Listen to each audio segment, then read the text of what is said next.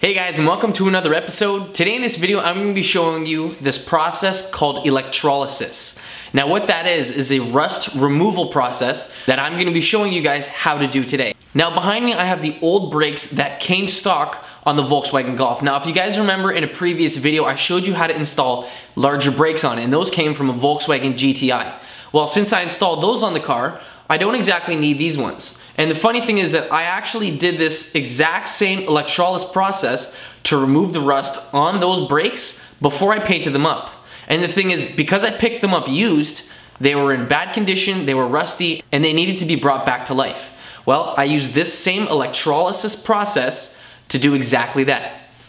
So if you can see right here, I've got the driver's side brake, I've got the caliper, I've got the rotor, and I've got the entire hub assembly right here. And as you can tell, it still works and spins as it should. However, the thing is, if I were to ever use this again, it would still work, but it doesn't exactly look the greatest. So for whatever reason that you want to remove the rust from, say, any steel component, so whether it be the brake rotor, whether it be the caliper, whether it be the spindle itself on the back, you guys are going to be able to do this exact same process and bring all of this stuff basically to a brand new standard condition.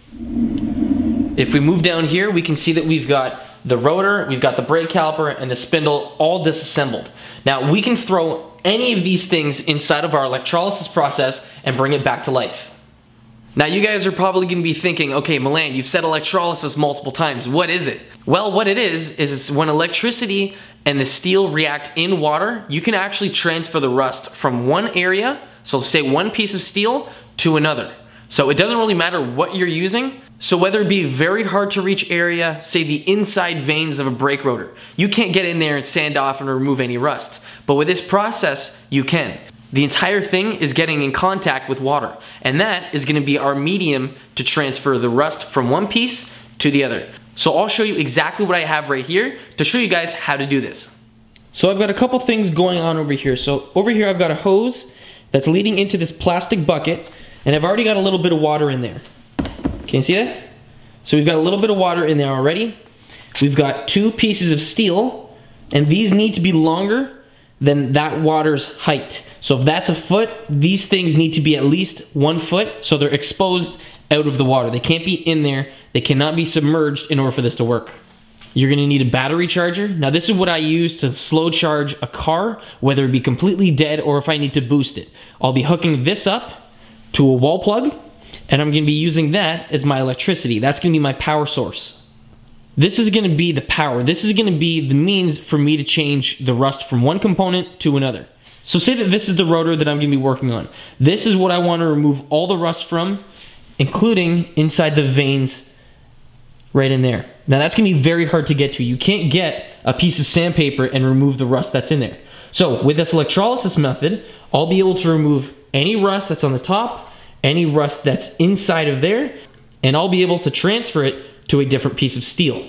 So I'll need this, and I'll put it inside the water, completely submerged, and it's gonna transfer from the brake that we just saw to one of these pieces.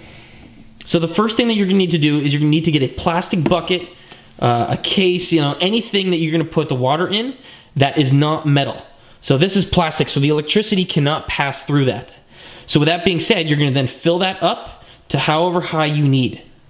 So if this brake rotor is what we're gonna be using, I'm gonna get this and put it on one side down here.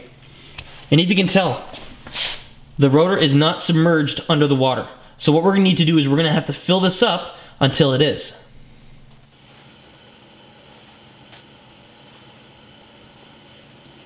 Now at this point you can see that the rotor is completely submerged underneath. See that? There's the top of it. So you're then gonna remove the hose. Okay, you can throw that aside. And then you're gonna grab both of those pieces of steel. So the first one, you're gonna grab, and you're gonna put this either in front of, behind, or anywhere that you want that has to be touching that piece of steel. And it needs to be a metal-to-metal contact for this to work. So I'm gonna first get the other piece and set this in here as well. But I'm gonna put it on the other side. I'm then gonna get the piece of steel that's in front of the brake and put it on the back side just to make it a little bit easier and cleaner for me. Now this is gonna work perfect. However, the thing is, if you want to clean up, say, more than one piece of metal at a time when you're doing this, you can by all means do that. However, they all just need to be touching. As long as you have a metal to metal contact, this is going to work and it's going to transfer from this side to this side. So if I wanted to, I could grab the brake caliper, put it in the water, and as long as it's touching the steel rotor, it'll work. You can also go ahead and use a steel coat hanger, bend it up and conform it to any really way you want, and this will work the exact same way. So as long as this is touching there, and say it's touching this, or it's touching the brake rotor, it's all going to work. As long as it's not touching that end, we're gonna be okay. So with that in the water, I'm gonna grab my brake caliper and I'm gonna feed the hanger through it. Now I'm gonna get a metal to metal contact on there. Just gonna tie this up.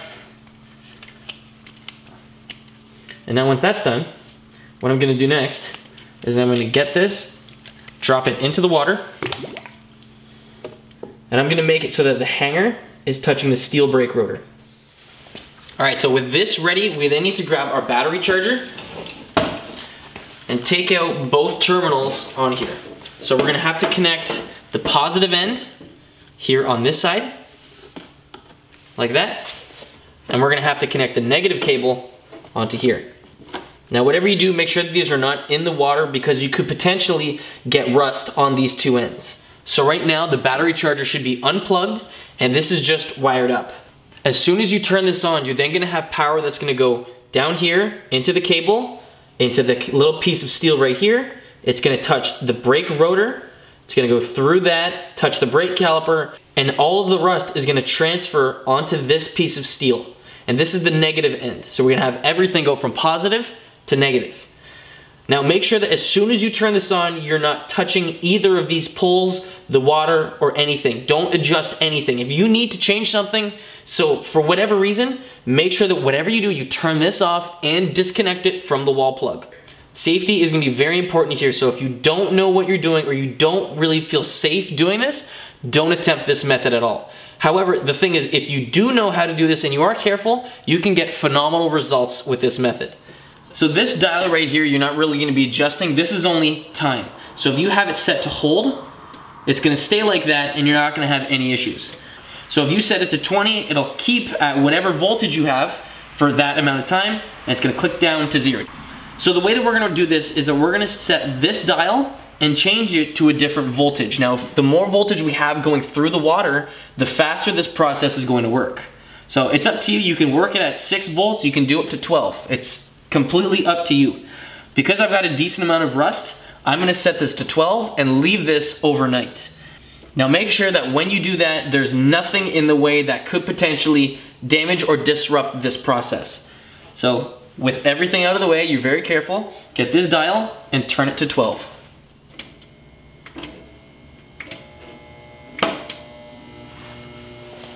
Now you shouldn't really be able to see anything going on at this point. It's only like hours into this that you're actually gonna see something happen. However, when that process starts to work, when the electrolysis starts going, you're gonna notice a very big difference. So tomorrow morning, when I turn the camera back on, come back in the garage, you guys are gonna see something drastic. So take note of this now. You can see that it's rusted right now, but it's gonna be in a completely different state afterwards.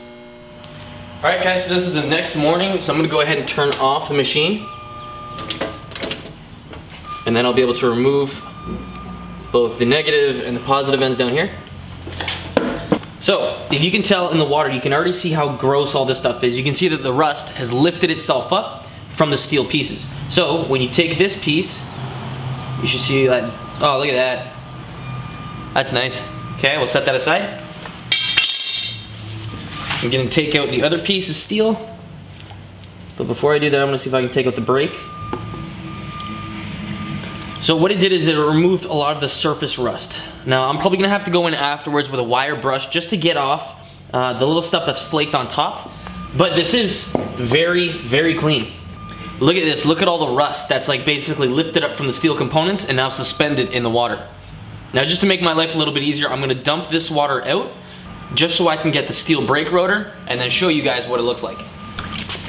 So now we have a brake rotor and it looks a lot better. Check this out. When you just touch the rust, it should just scrape right off. How cool is that?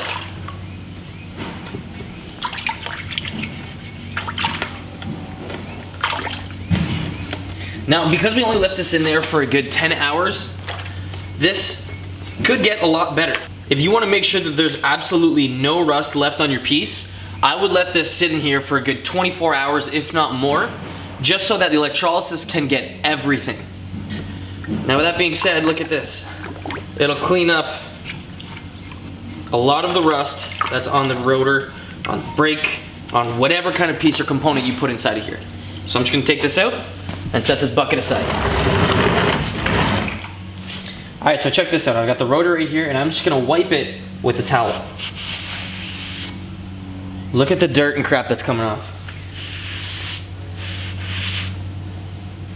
The rust just like separates itself from the steel and leaves us with a pretty sweet looking brake. Now at this point, we've got a good 80 to 85% of all that rust that was on there removed.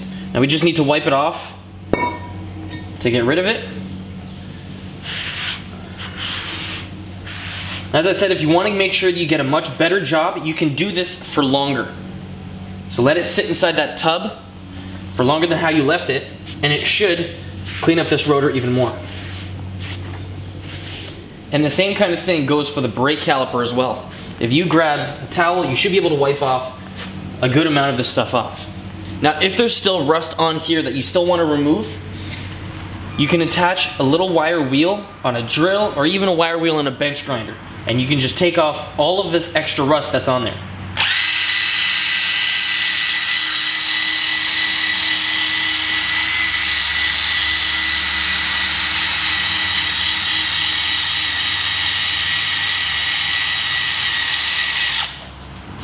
And it cleans it all up in a matter of seconds.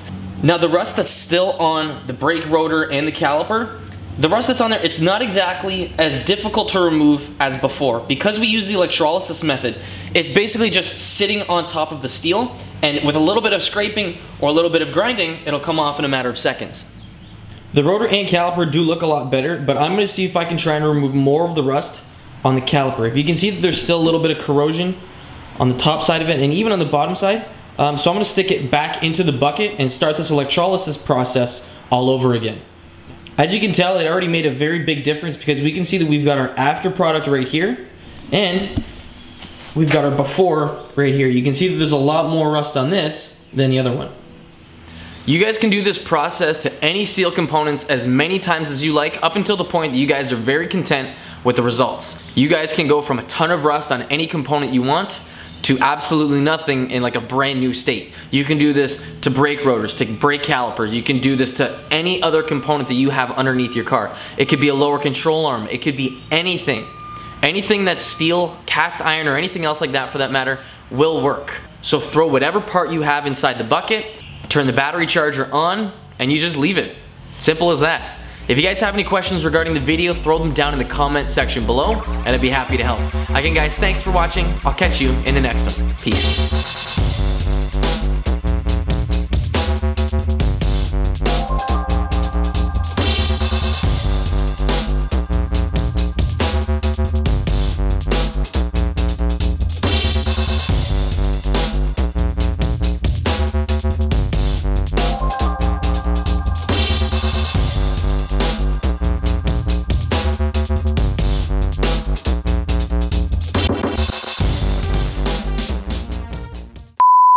So after everything's all said and done, you can see that we've got our old brakes on the left and our new ones on the right. Now at this stage, if you want, you can leave it at that. And right now, this is bare cast iron. So you can leave this just the way it is and it'll work perfectly. However, if you want, you can go ahead and paint up the entire middle of the brake hat just so that that little area doesn't rust out like this. Set this out. Oh, and of course I dropped it.